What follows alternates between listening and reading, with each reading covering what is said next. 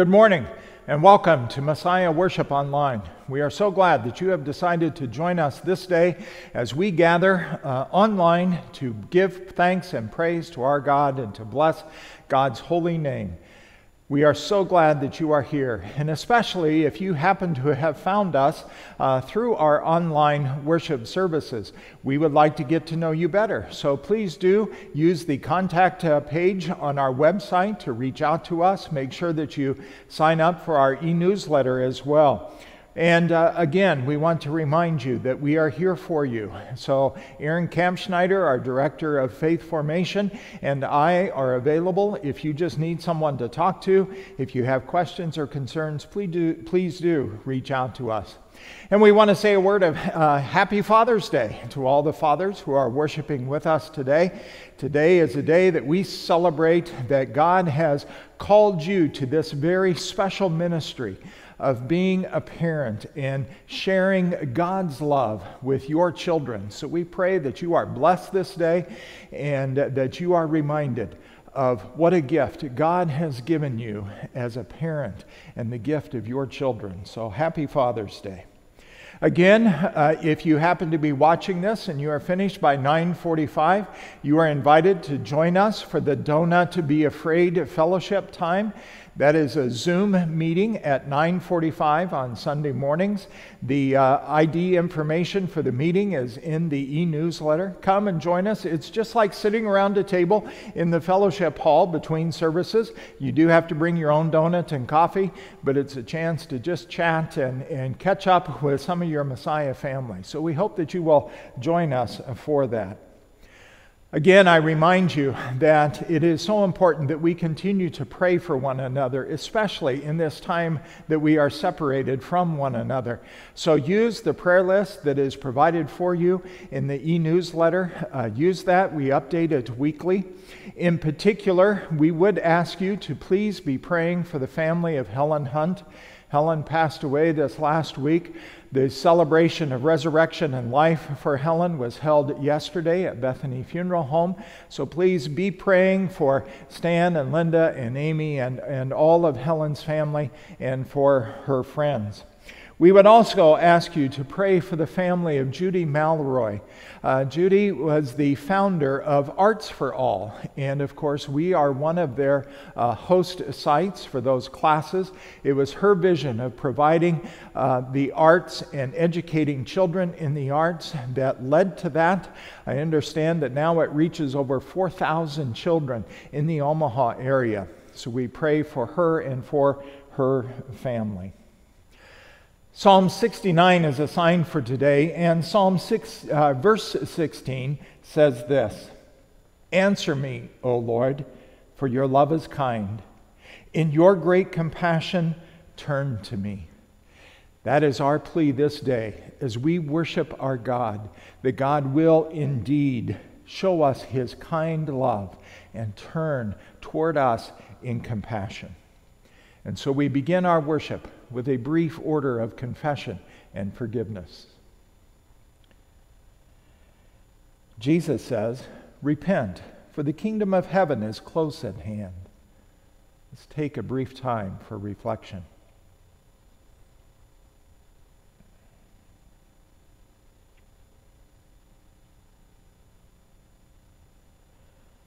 Lord, have mercy upon us. Forgive us where we have gone wrong and sinned, and help us to walk in your way. Amen. May the God of love and power bring you back to himself, forgive you and free you from your sins, and restore you to newness of life by the Holy Spirit. Amen.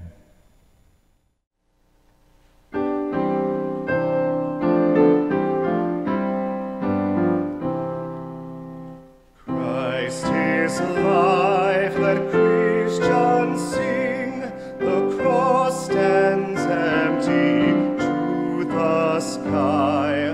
Let streets and homes with praises ring, love drowned in death shall never die. Women and men in age and youth can feel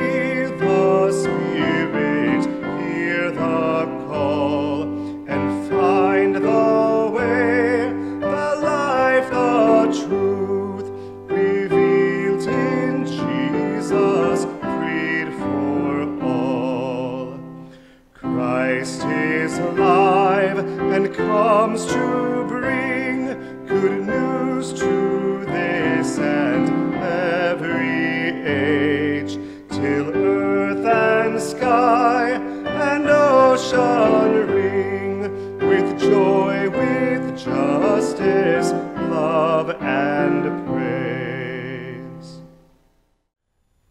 The grace of our Lord Jesus Christ, the love of God, and the communion of the Holy Spirit be with you all, and also with you. Let us pray. Teach us, good Lord God, to serve you as you deserve, to give and not to count the cost, to fight and not to heed the wounds, to toil and not seek for rest, to labor and not to ask for reward, except that of knowing that we do your will, through Jesus Christ our Savior and Lord. Amen. The first reading is from Jeremiah chapter 20, verses 7 through 13. Jeremiah accuses God of forcing him into a ministry that brings him only contempt and persecution. Yet Jeremiah is confident that God will be a strong protector and commits his life into God's hands. O Lord, you have enticed me, and I was enticed. You have overpowered me, and you have prevailed. I have become a laughingstock all day long. Everyone mocks me. For whenever I speak, I must cry out, I must shout, violence and destruction. For the word of the Lord has become for me a reproach and derision all day long. If I say, I will not mention him or speak any more in his name, then within me there is something like a burning fire shut up in my bones. I am weary with holding it in, and I cannot. For I hear many whispering, terror is all around. Denounce him. Let us denounce him. All my close friends are watching for me to stumble. Perhaps he can be enticed, and we can prevail against him, and take our revenge on him. But the Lord is with me like a dread warrior. Therefore my persecutors will stumble, and they will not prevail. They will be greatly shamed, for they will not succeed. Their eternal dishonor will never be forgotten. O Lord of hosts, you test the righteous. You see the heart and the mind. Let me see your retribution upon them, for to you I have committed my cause. Sing to the Lord, praise the Lord, for he has delivered the life of the needy from the hands of evildoers. The word of the Lord, thanks be to God. The second reading is from Romans chapter 6, verses 1 through 11. In baptism, we were incorporated into the reality of Christ's death and resurrection. We have been made new in Christ through his death and resurrection, to live free from sin. What then are we to say? Should we continue in sin in order that grace may abound? By no means. How can we who died to sin go on living in it? Do you not know that all of us who have been baptized into Christ Jesus were baptized into his death? Therefore, we have been buried with him by baptism into death, so that, just as Christ was raised from the dead by the glory of the Father, so that we too may walk in newness of life. For if we have been united with him in a death like his, we will certainly be united with him in a resurrection like his. We know that our old self was crucified with him, so that the body of sin might be destroyed, and we might no longer be enslaved to sin. For whoever has died is freed from sin. But if we have died with Christ, we believe that we will also live with him. We know that Christ, being raised from the dead, will never die again. Death no longer has dominion over him. The death he died to sin, once for all. But the life he lives to God. So you must consider yourselves dead to sin, and alive to God in Christ Jesus. The word of the Lord. Thanks be to God. The Holy Gospel according to St. Matthew, the 10th chapter. Glory to you, O Lord. Jesus continues teaching his disciples by saying, "A disciple is not above the teacher, nor a slave above the master. It is enough for the disciple to be like the teacher, and the slave like the master. If they have called the master of the house Beelzebul, how much more will they malign those of his household? So have no fear of them, for nothing is covered up that will not be uncovered, and nothing secret that will not become known. What I say to you in the dark, tell in the light. And what you hear whispered, proclaim from the housetops. Do not fear those who kill the body, but cannot kill the soul. Rather, fear him who can destroy both soul and body in hell. Are not 2 sparrows sold for a penny? Yet not one of them will fall to the ground unperceived by your Father. And even the hairs of your head are all counted. So do not be afraid. You are of more value than many sparrows. Everyone, therefore, who acknowledges me before others, I will also acknowledge before my Father in heaven. But whoever denies me before others, I will also deny before my Father in heaven.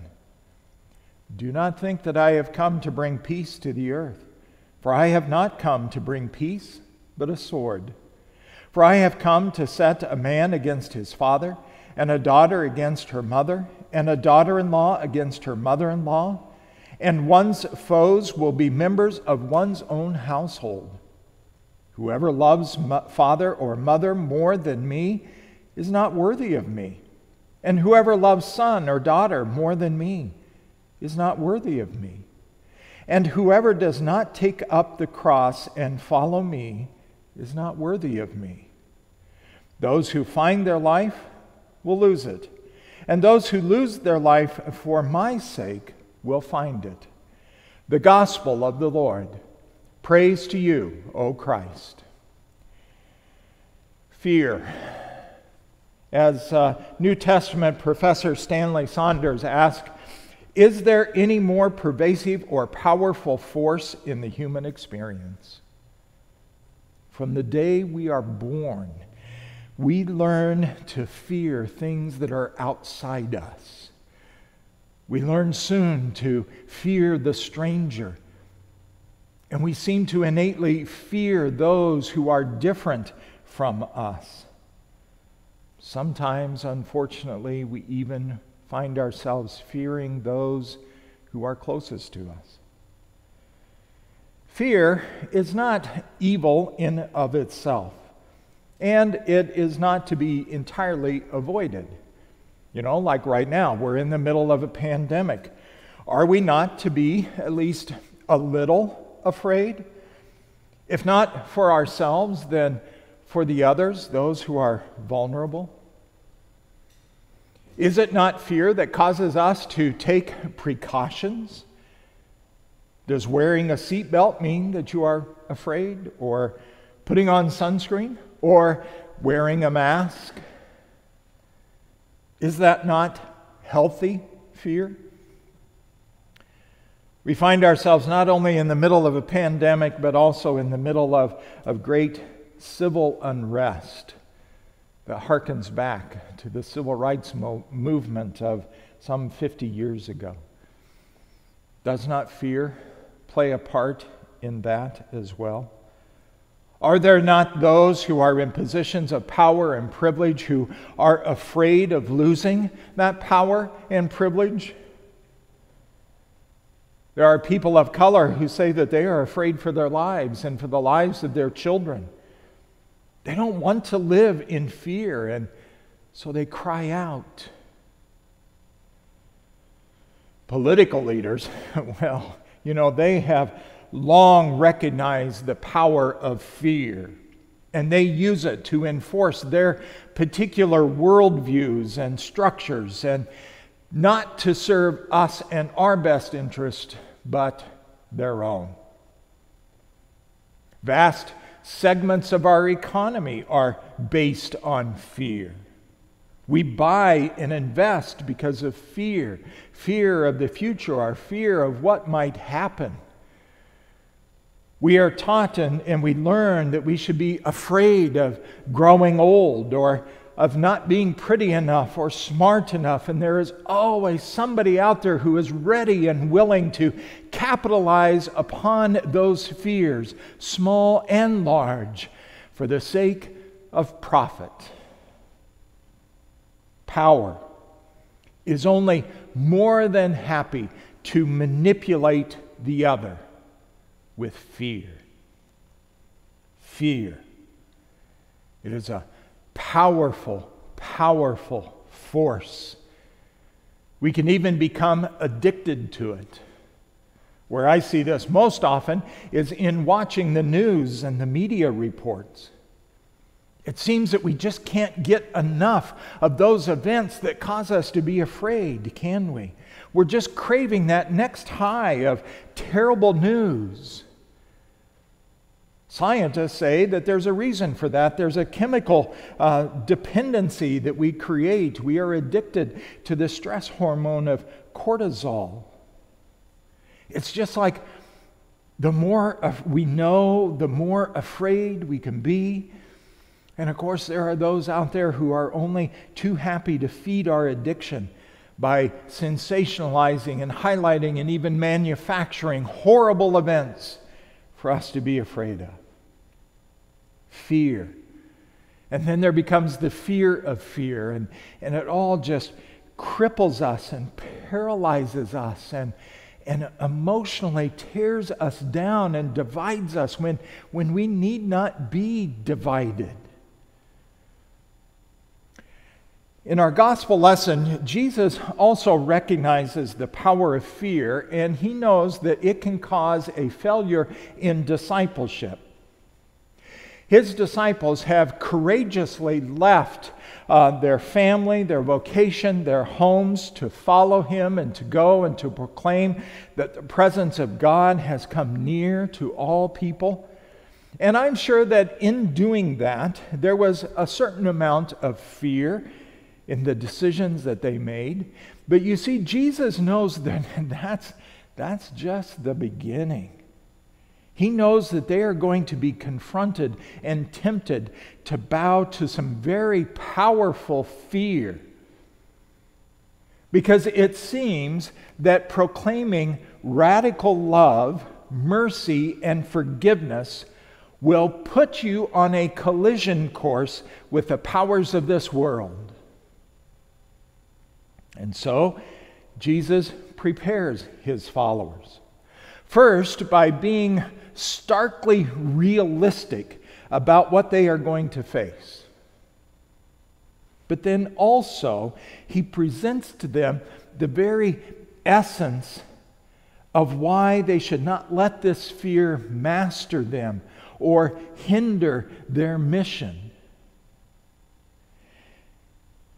In what seems to be counterintuitive, Jesus denies them as they go out, and this is in the verses prior to what I just read today, but he sends them out, denying them money or pay, even extra clothes, a staff for protection, or even a spare pair of sandals.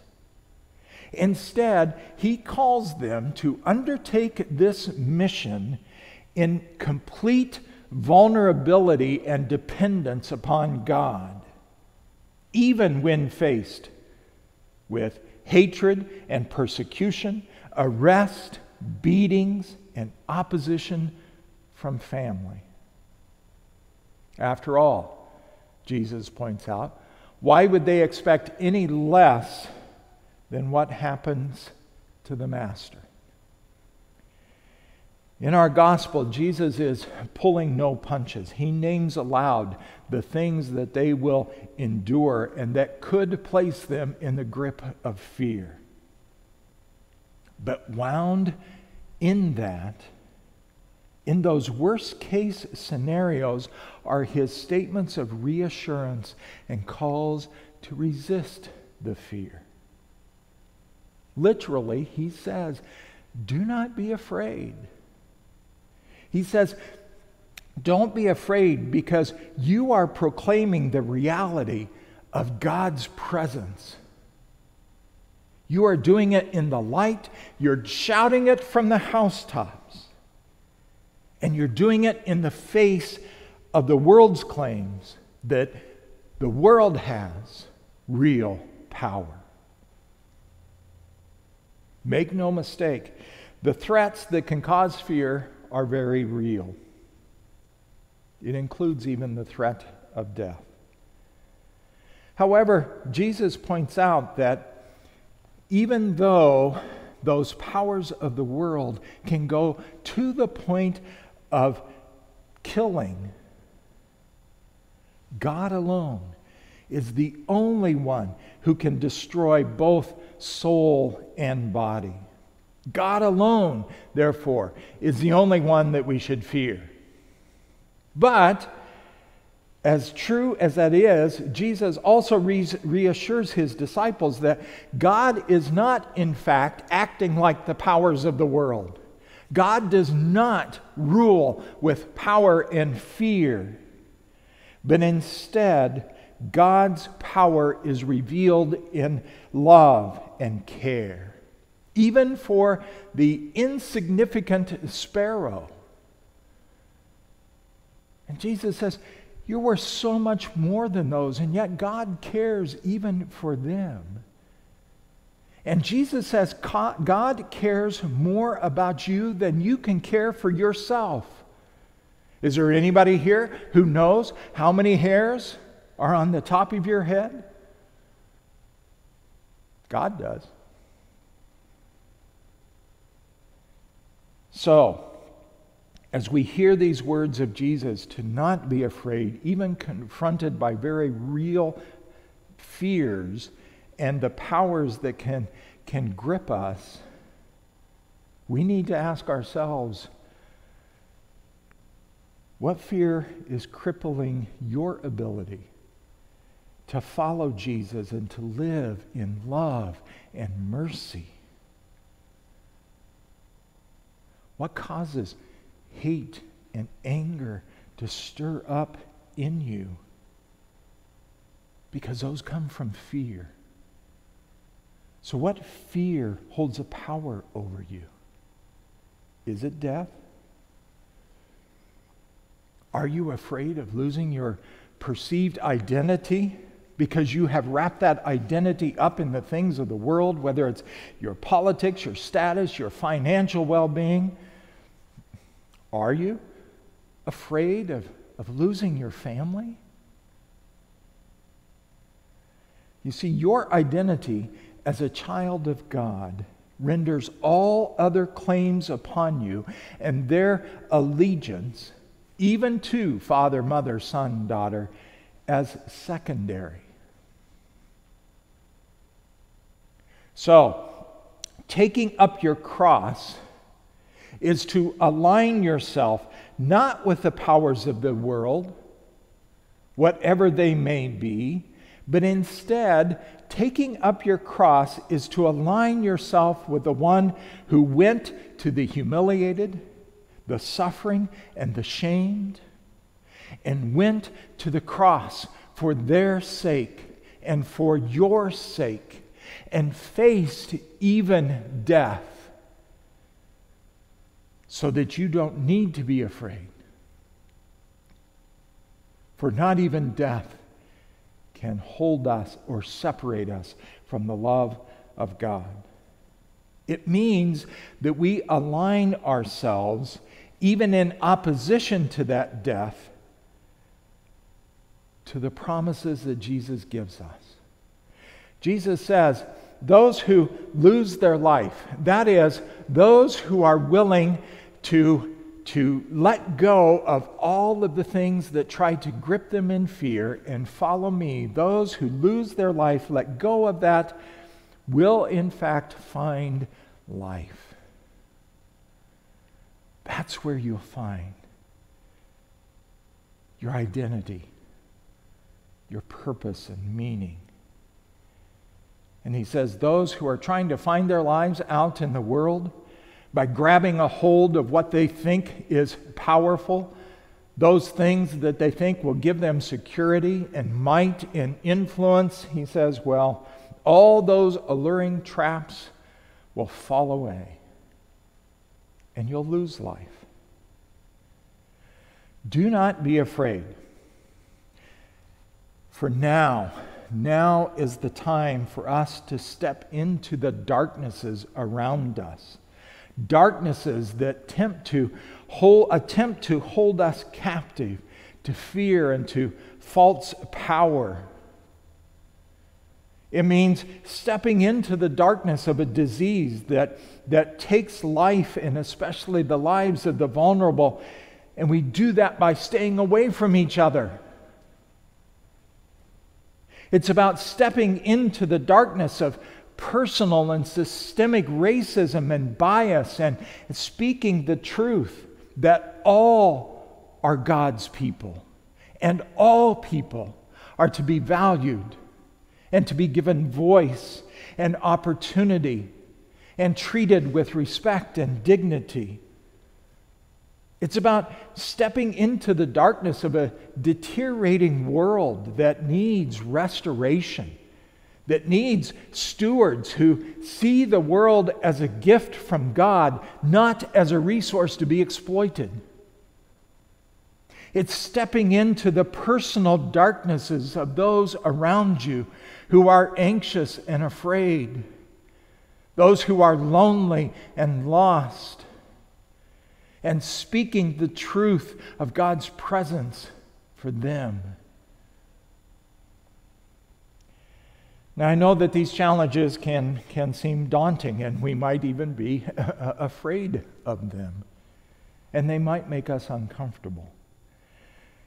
But folks, we cannot align ourselves with the powers of this world that control by fear. We can be fearless in making ourselves vulnerable to one another by listening to one another, confessing and understanding without condemnation or fear that somehow if we do that, we might lose something, we might become less than, because we can't. We can be fearless in speaking truth in the face of powers that threaten. You see, the answer to fear is to call out the facades of human power. To be able to say, that has no control over me. You do not have power over me. Because what's the worst that can happen? They can threaten you with death. And where is the sting of death? It is gone in the victory of Jesus Christ. And so instead, we can live in this deep awareness and conviction that God is present. God is present with us and in this world, not in fear, but in our love and mercy and compassion. And that is what the world needs now more than ever. Do not be afraid. Amen. 1, 2, 3, 4.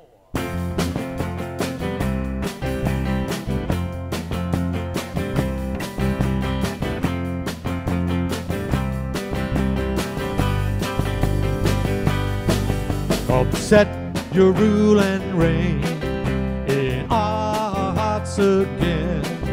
Increase in us, we pray, one day while we're made. Come set our hearts ablaze with hope, like wildfire in our very soul. Holy Spirit, come, invade us now. We are your church. We need your power in us. We seek your kingdom first. We hunger and we thirst. Refuse to waste our lives, for you're our joy and prize. To see the captives' hearts released, the hurt, the sick, the poor in peace. We lay down our lives for heaven's cause. We are your church. We pray, revive this earth.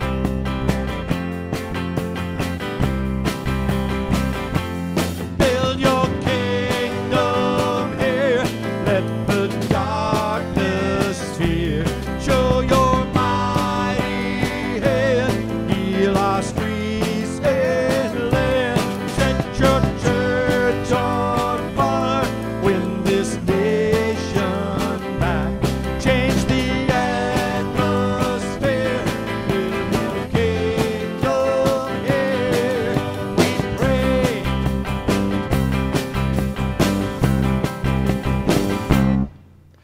Unleash your kingdom's power, reaching the near and far.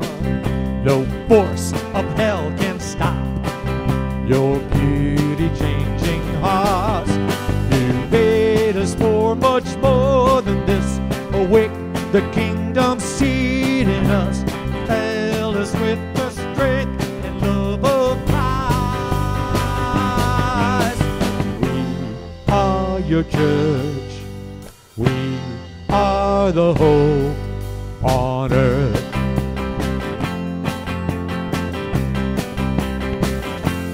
Build your kingdom here. Let the darkness fear. Show your mighty hand. Heal our streets and land. Set your church on fire. Win this nation back. Change the atmosphere.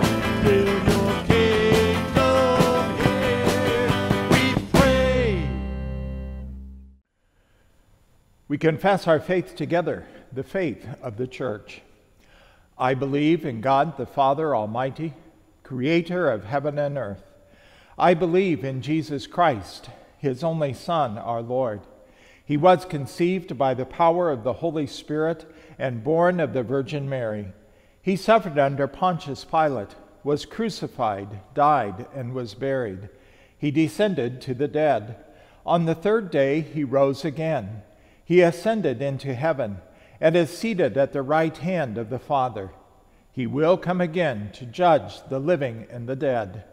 I believe in the Holy Spirit, the Holy Catholic Church, the communion of saints, the forgiveness of sins, the resurrection of the body, and the life everlasting.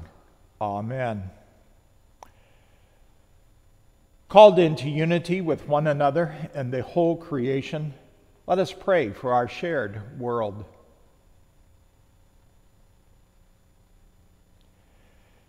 Expansive God, you bring diverse voices together to form your church.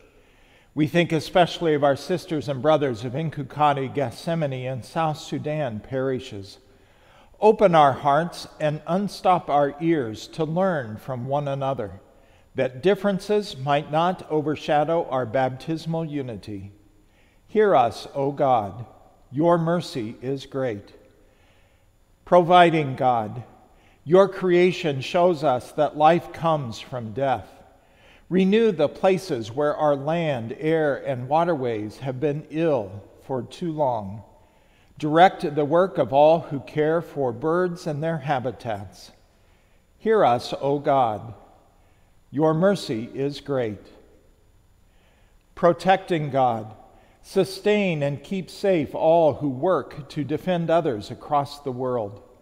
Revive and strengthen organizations dedicated to caring for refugees and migrants while their homelands struggle for peace. Hear us, O God. Your mercy is great. Loving God, you promise to be with all who are persecuted for your sake. Guide all who speak your word of justice and console any who are tormented or targeted for being who they are. Hear us, O God. Your mercy is great. Healing God, you bring healing and life to all who are sick, suffering, and dying. Keep us safe in the pandemic. Bring your presence to all in need this day, and especially those we name before you now. Strengthen caregivers and inspire researchers. Hear us, O God. Your mercy is great. Compassionate God, you are with us and we are never alone. Bless all fathers and father figures who strive to love and nurture as you do. Comfort all who long to be fathers and all for whom this day is difficult. Hear us, O God. Your mercy is great. Reigning God, you bless us with guides and caretakers in the faith. We give you thanks for those who have died. Increase our care for one another until we walk with them in the newness of life. Hear us, O God. Your mercy is great. Receive these prayers, O God, and those too deep for words, through Jesus Christ our Lord. Amen. Being made one by the power of the Spirit, let us pray with confidence as our Savior has taught us. Our Father, who art in heaven, hallowed be thy name. Thy kingdom come, thy will be done, on earth as it is in heaven. Give us this day our daily bread, and forgive us our trespasses, as we forgive those who trespass against us. And lead us not into temptation, but deliver us from evil. For thine is the kingdom, and the power, and the glory, forever and ever. Amen. The peace of the Lord be with you always, and also with you. Be sure to share that peace of Christ with all those whom you meet this day. As we continue to worship, we also give of what God has first given us. That is our life, our time, our talents, and our resources. For in this we boldly proclaim that God's sovereignty is in our lives. We want to say that we are so grateful for your offerings and your continued support of our Messiah ministries. God is at work through your generosity. Thank you. And as we come to worship, we also remember that Christ has come to us in his holy meal to assure us and nurture us with his gifts of presence, love, and forgiveness. And so we do encourage you to continue to celebrate the Lord's Supper using the liturgies that are provided for you in Holy Communion during separation on our website. And now may the blessing of God Almighty, Father, Son, and Holy Spirit be with you always, now and forever. Amen.